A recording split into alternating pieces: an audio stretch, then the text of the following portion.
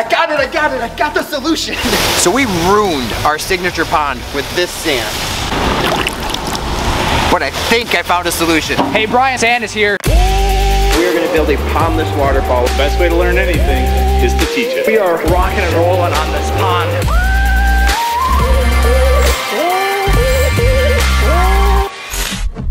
Hey, how you guys all doing? It's Brian with Team Aquascape. It is Monday morning. Thanks so much for tuning in last week. And those of you that have been following us for so long, really appreciate all you guys. Wanted to give a big shout out and thank you. But like I said, it's Monday. We have so much going on this week. I am working on designs for customers. In fact, there's a design sitting right here, which I'm gonna take you guys through. We are also working on yet another academy. This academy is a little bit more advanced. Ed Ballou, the pond professor, is gonna be sharing all of his tips and tricks over the last 30 years. And believe it or not, all of these empty seats are gonna be filled and 54 total eyes will be watching everything Ed does and all the things that are coming out of his mouth to further their education. Of course, while that's happening, I've gotta check in with progress in the retail store. Oh, and look there's Jack. Yeah. Don't wanna give away too much, and it's good because it's nighttime. What do we got planned for the rest of the week here? Good question. I really don't know what's going on. I know you have a few things going on over here that you want to mimic what we finished over there. Some things going here, I still don't know what's going here, and I know we're gonna be doing something back there because we had to move a bunch of stuff earlier in the day. So I really don't know what's going on. Don't worry, Jack. I'll let you and our viewers know soon enough. But with that, I'll also check in with our maintenance coordinators to tell you the progress we've made with our maintenance packages. But before we get into any of that, let me begin by telling you why you clicked on this video. It's about the sand. It's all about the sand. So for so many years, customers have always asked us, can we do a sand beach? And I've always had to say no. And we tried it here at Aquascape, I don't know, 3-4 years ago, and we failed miserably. It wasn't a good plan. The sand we used was more of a mason type sand, and when it got wet, it almost turned into concrete. Well, first it was kind of like snot, then it was concrete, then it evolved into kind of this mushy, gummy mess. It's just not the right stuff. And in the back of my mind, I'm always thinking more of like that Cabo sand. And Cabo sand isn't really a great sand if you're in Cabo. It's kind of a little bit more coarse, hurts a little bit on your feet, but if you get the right aggregate size, that stuff, it's perfect. The reason I like it is water moves through it really easy. It helps hold its shape a little bit better. If you put enough water over the top of it, you get buoyant. So it's perfect in the bottom of a pond in layers 4-3 inches thick. If I put it on a slope, because of the coarseness of it, it's really gonna hold its shape a lot. So here's the good news. The little bit of research, I think I found the perfect sand. Unfortunately, a little bit further down south. So I've got to send somebody down to Southern Illinois, grab us a sample, and not a sample like this. I think I'm gonna bring back a truckload, really make sure I like it. If it's exactly what we need, then high five to me, you guys, and everybody else, especially all of our future customers, because I'm gonna be designing sand beaches everywhere. So here's how I see the rest of this video working, or really this week working. It's all about the sand. I gotta figure out the sand. So there's a bunch of moving parts. The sand is way down in Southern Illinois. That's a 4-hour trip for us to drive down there. That means 4 hours back. My understanding, they don't sell to the public. They sell through distributors. So I've got to find maybe a distributor. Hopefully there's a distributor a little closer. Who knows? Most importantly, I want to get that sand by the end of the week so I can show you guys either the big thumbs up or the big thumbs down. And then of course, we've got all the other stuff going on still. Stay tuned, guys. Let's hope we get a big thumbs up.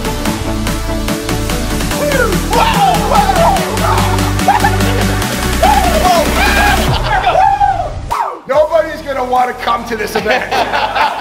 All right, It's about to get started. Let's pay attention. Now, everything that Aquascape does, ever since day one, has been modular in nature. So when we're creating something, we want to be able to scale it up or scale it down according to different design parameters. The good thing about that, it makes it very easy to understand, but it's also very easy to train. It's easy for you to train somebody, and it's easy for our customers to understand how it operates. So it's that same base model. Now we could just expand and contract it with a few simple modifications. Everything we do, every single thing is designed to help you succeed. It's that symbiotic relationship I talked about. We're out there designing and building as well. We want to test all this stuff firsthand. That's our goal as part of an R&D department. We want to test things to make sure that they're going to function, and if we're going to find a problem, ideally we're going to find it first. We also test things before they go to market, and we continue to push things, and then we're also dabbling in new things all the time, working with Dave Kelly, working with Greg, working with Jeff, trying to figure out the new marketplaces and things like that, which we will also talk a little bit about later today. I remember talking about this stuff 20 years ago. 20 years ago to contractors that were starting out in this business. I mean, the message is the same. We have a concept and we have a model, and we want to make sure that you're successful, because if you're successful with it, you're going to end up doing more water features, and I know your customers are going to love it. But you have to be financially stable in order to pull that stuff off. Again, these numbers are not even close to what they are now. The price of everything is up. Price of labor is up. Price of shipping is up. Price of all raw materials has gone through the roof. Finding the stuff. There's even product delays on things all the time now. That wasn't normal back then. So like Brian said, so how do we repeat the success? Everything went according to plan. Materials showed up, good weather, experienced team, close to our office. All these things are super, super critical. And when you're talking about from a business perspective, repeatable is the key to success, which is why we do modular things. Love modular type stuff. So once you can install one of those units, you can install 1,000 of them, which is the point of the discussion now, because we want to start planting these different things in your head now early on. And then as we move through the next couple days, we're going to start analyzing those different components. We'll start breaking out into the intake bays, the negative edges, and all those different things and how those things come together. Tuesday, middle of the week, kind of the beginning of the week, but I always like to check in with our maintenance coordinators, making sure that things are on track. Last week, you guys remember, we were at 78. Where are we at this point? About 116. 116. So our goal is right around 350. And when I say goal, not really a goal. Like one year we did 500. We got ourselves in a lot of trouble because we don't have the personnel to actually clean 500 cleanouts. If we took on every cleanout that came in, we'd be cleaning ponds well into July, and we can't do that. Middle of May, last week of May, we really want to start construction. So we have this magic number at 350. It's our cutoff. We're probably be at 150 pretty effortlessly by the end of the week. So we're getting there. We also need to know at what point do we physically start calling our past customers. We know some of our customers tend to procrastinate a little bit. We want to give them a call, gentle reminder, sign up for your maintenance package so you can still get into that 350 group. Haley, the other thing I would love you to do, so I don't have to come over here and see diamond, platinum, gold, silver customers we have, could you take this information, maybe Danielle can help you, but you guys take that information and transfer it over here, so when I come by I can just see, ooh, we're at 180, we're at 200, we're at 300, here's how many platinums, diamonds, so on and so on. The other person that's going to appreciate this a lot is Greg, so I can just take a picture of the board, send it to him. He's always wanting to know that magic number. High five. Come on, come on, come on.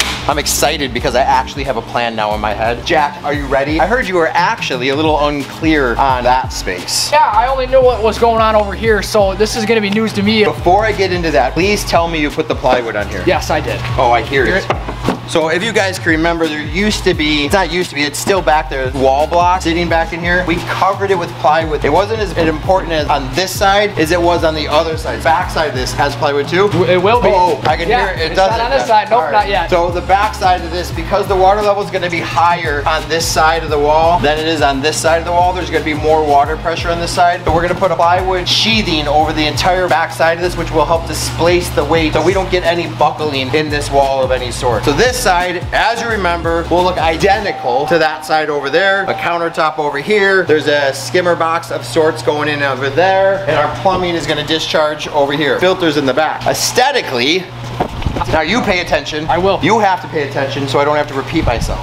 They can hit rewind if they want to. I don't want you to hit rewind. Okay. The big thing Greg wants is more water. So we used to have a filter that went from this area all the way back into there. By taking the filter out of this space, putting it back behind the wall, we get all of this. So now the fish have so much more room. The challenge is if we put the deck back from here all the way back this way, I know fish are gonna go under here a lot. Yeah. Which I don't mind, but occasionally I have to catch fish out of here.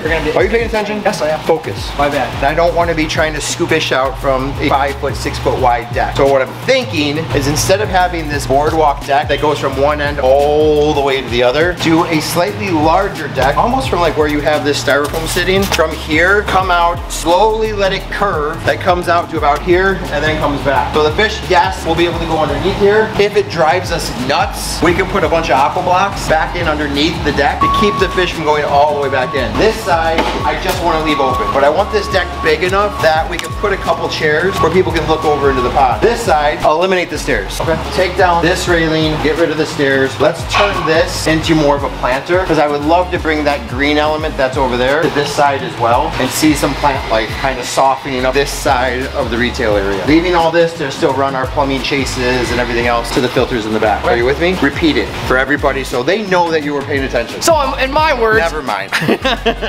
All right, we'll make the game day decision on we block that off with some aqua blocks or not. I think what we'll do is the first time we can't catch a fish, we go back in there and start putting aqua blocks. Jack doesn't know about the other thing I need, or Josh. I may or may not need one of you guys to run down to Wedren, Illinois, and pick up a load of sand. I don't, like, just type it in, okay? All right. All right. Farther than my house? Yeah, it's like south. But I'm south, so how far south? It's down there where the Fox River kind of meets the Illinois River. So it's over yonder. It's down there a little bit. If you guys can get it back here tomorrow or Thursday by the latest, then I can show you guys the actual difference between the screw-up sand that we used before and the stuff that we've been looking for forever. That happens to be here in Illinois anyways. Weird. All right, so I'm super excited about this design. This is actually for a family that has a bunch of grandchildren. They've always dreamt of having a pond. Second, they wanted for an area for the grandchildren to kind of play and interact, explore, learn, and so on and so on. So I'm gonna make sure I get like kind of a beachy section. They want the pond to even be more of a recreation pond. So when I think about that, I think of a bigger body of water. So the first thing I'm gonna do is transfer the Plata survey over to my graph paper. I've gone ahead and done that. So right now, this is a blank canvas. I landed this patio down here. I wanted an area, kind of a landing for the staircase. More importantly, room for an outdoor kind of seating area. Even more important than that, know they've got like grandchildren and everything else. I wanted a spot for like a couple comfy chairs and just look at the pond for the two of them. Just for the two of them. I wanted a spot to sit by the pond, feed the koi when nobody else is there, which is still probably 90% of the time. I also then drew out the pond lightly. I always draw it out lightly, so if I want to make some changes, I can make some changes really quick. We came up with about a 40-some foot pond, and then I did some stepping stones to a pathway that's gonna come to a fire pit patio that sits on the other side. So you'll go across these stepping stones. I wanna landscape a lot of this to hide the pathway, creating a little bit of mystery, and then we're gonna do a big waterfall up in here. So the big question I always get, how do I come up with the plant symbols? What are the different templates and stuff I use to draw out the pond? Really, I just use my pencil, come up with a free-form shape, think about what the goals are, and then I use this a lot for just coming up with plants and stuff. So right now, I've got all my boulders drawn in, and then remember, keep your boulders to scale with the size of the drawing. On this graph paper, every square is 2 feet. Got most of the boulders drawn in, so I just, you know, grab a brown, kind of come in, trace over.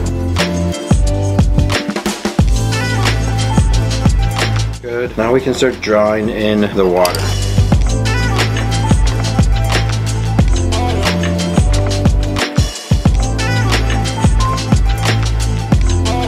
Right here, this is kind of cool. So they wanted that beach area for the kids. So I don't normally want a beach so close to the house. I don't want that sand carrying into the house. But because it's a walkout basement, I feel like the beach is far enough removed from the inside of the house. The other thing I've done is right next to the beach, this is all gonna be lawn. So the idea would be if you came into the beach, by the time you walked into the grass, most of that sand would have been knocked off of your feet before you tracked it all back into the house. I'm gonna do a second beach on the other side over here, which I think is gonna be really cool too, which is so far removed from the house but closer to the fire pit. Kind of picture just more some permanent lawn chairs, giving them that kind of resort feel, which will look great. So I'm just kind of speckling in what I guess I would use to illustrate a beach, and then maybe I'll come back over this with a little bit of tan.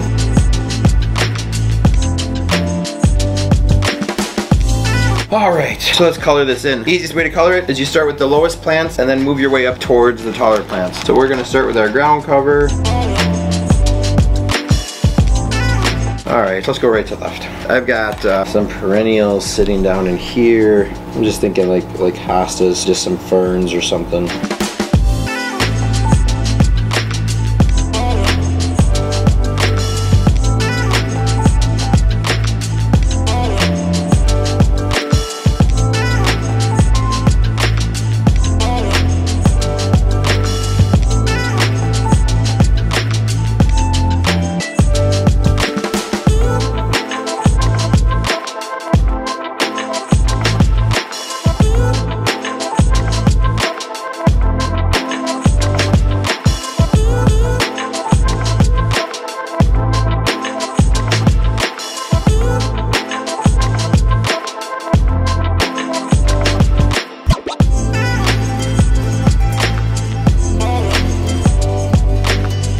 So we're totally finished. Again, the main purpose I'm doing this drawing is hopefully to expand their budget a little bit more. They had a $110,000 budget. What I drew came out to $165,000. Got some ways to modify this to get it closer to $140,000. So hopefully we can meet someplace in the middle. The main reason I wanted to put this together to show them kind of the feeling their backyard was gonna have. When it's just a big mud blank canvas, they just can't see that. And with spray paint, they got an idea of the pond space, but not the beaches and the pathways and everything else. So let me walk through verbatim what I'm gonna show them. So we're gonna start off probably inside their house here. So this is that raised deck area. I want them to kind of understand the perspective and the visual areas they're gonna get from inside the house. So if they're sitting up here, of course I wanted to move the waterfall further away. If I brought that waterfall too close, then they would literally like stand up at the window in order to see the waterfall. So I pulled the waterfall a little further away. I also pulled the pond further away from the house. So when sitting in her office, which I believe is right over here, she can see the waterfall and still see the pond. We've got the really cool area, so as they come down this staircase here, they'll come down to this patio and it's gonna hang right over the pond with this deep area right next to the edge. They're gonna see across the pond this fire pit area, but not really know how to get to it. So this is the stepping stones that lead to that pathway, which will be hidden by strategic landscape. Some of the soil actually from the pond will go over here to create a little bit of a berm in this space. The rest of the soil will go over here to create a massive berm. I really want the backyard to have this more golf course, rolling hills type look. So this is gonna be one of my favorite parts, but their favorite part or your favorite part is gonna be this beach right over in here. So I've got a beach designed in on this side and designed in on this side, and I want this beach to kind of carry through this whole space so the grandchildren can kind of come out here, get right next to the waterfalls. We'll put some little boulders out here that stick above the water level where they can sit on some rocks. And remember, we put in these jets not just to deter the heron so the heron can't see through the water, but also for the kids to play with. So I want this to be kind of this like splash paddy fun space for the kids to hang out in, and then this is the area where the koi and the adults kind of hang out. Wish me luck. We're gonna go Friday morning, so I've got a couple days. Today's Wednesday. I show them this one and then tell you guys the results. So stay tuned. We'll see what they say.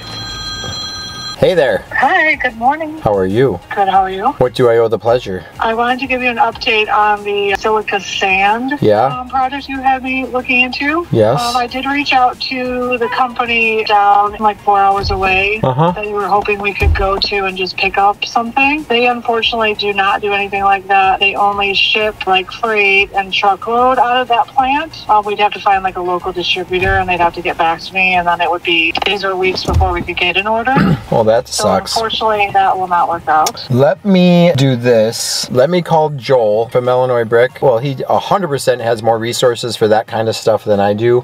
In the past, he's not really been able to help, but the last time we looked into it was years ago. And I just don't want to use the sand that we've been using in the past because it's just garbage. It turns the beaches into a large litter box, and that's not what we want. So let me call Joel, and then we'll go from there. Okay, great. Thanks. Morning, everybody. It's about 9:30 Friday morning. I'm pulling up to meet with our customers out in Sycamore. I'm super excited. Worked on that drawing, you know, for, I don't know, it was like an hour and a half. Anyhow, super excited to show them the drawing, see what the reaction is, see what they want to say, at what level do they want to invest in their backyard. More excited to tell you guys how it goes. So hang on tight. We're gonna go inside, we'll figure this out, and I'll be right back, tell you how it went.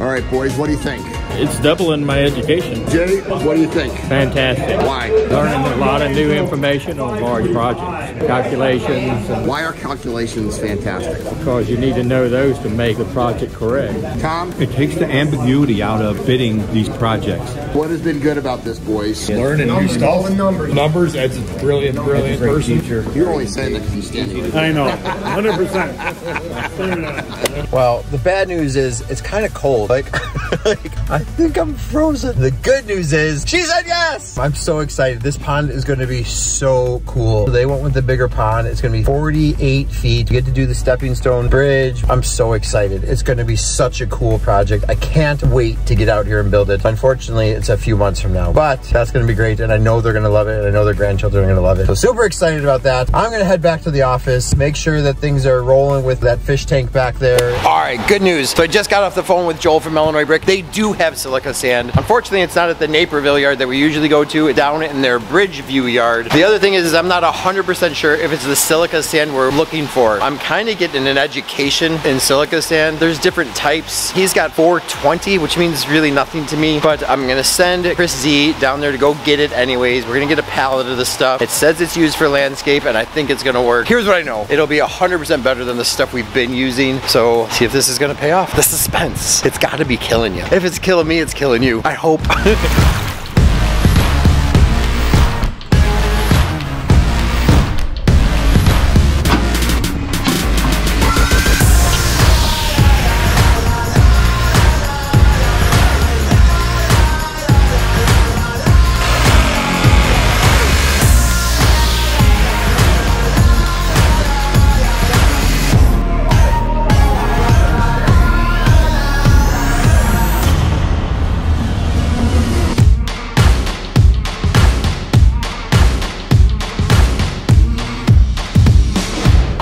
Feels so good to actually have something back here finished. When I mean finished, we don't have to touch this anymore. It is done. I think JD did such a good job. I love the new design. I love that we have 8 compartments instead of 6. We've got these much sturdier nets that keep the fish from jumping out. They move up and down effortlessly. Josh, our head maintenance guy, came up with something super creative. Each one of these has an aerator in them. You'd always want to shut the aerators off to see the fish a little bit better. Of course, we wanted to put aerators back in them again, but it was so annoying because you had to shut the aerators off in order to see the fish. So we had to go back, unplug something. We thought about doing like a big master switch. Josh came up with this genius idea. Look at this. Here's the air tube. As I lift the net, the aerator comes out of the water. Oh, and now I can see the fish. And look at how crazy gorgeous they are. The other thing we did is we had this goofy like stand that came out like this. JD came up with an idea. Huh?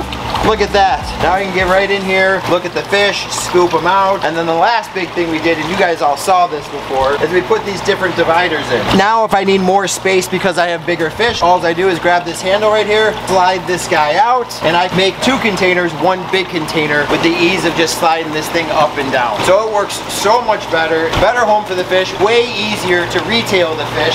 This was a huge win. We liked it so much, we're gonna do the same thing over here. So you can see how we've lowered this side to match that side. We've got our brick in here. We've got our dividers. Slide these things up and down. We're gonna get 4 compartments. These are all slightly larger, probably about 50 gallons, 75 gallons larger than each one of these. So we're gonna put bigger, more expensive fish on this side, and now we can turn this into a more retail friendly space over here rather than hovering over on your tippy toes.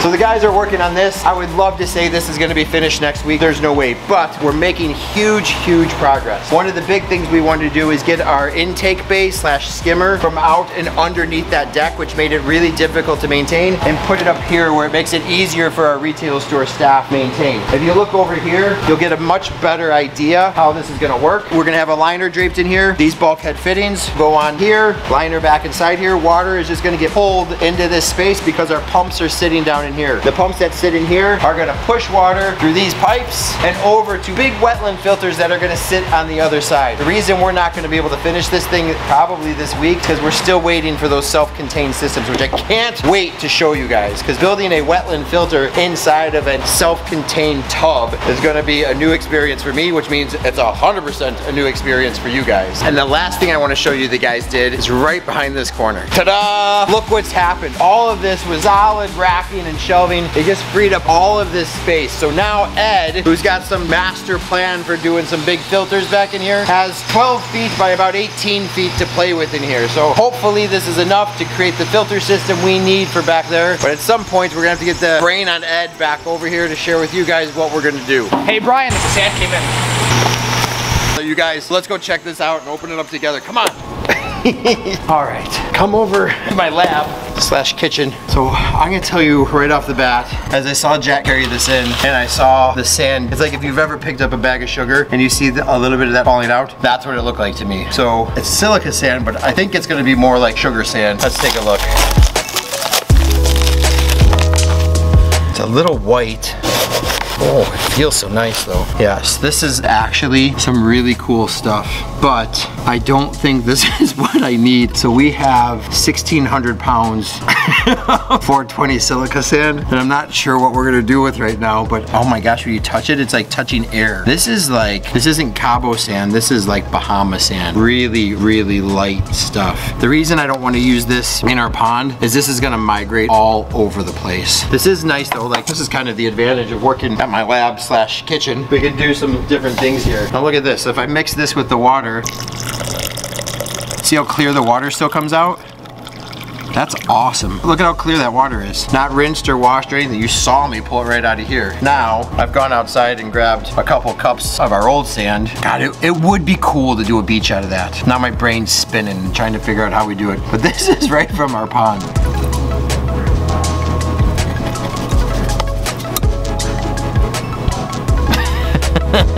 Nothing about that says tropical or backyard oasis. Nothing. Like, I'm gonna touch it for you even though I don't want to. I have a weak, oh God. It's just like, it's more like potting clay. It's so weird. No, yes, maybe. I guess this, guys. Hey, stay tuned to figure out what we do with 1,600 pounds of silica sand. Now the suspense has really got to be killing you.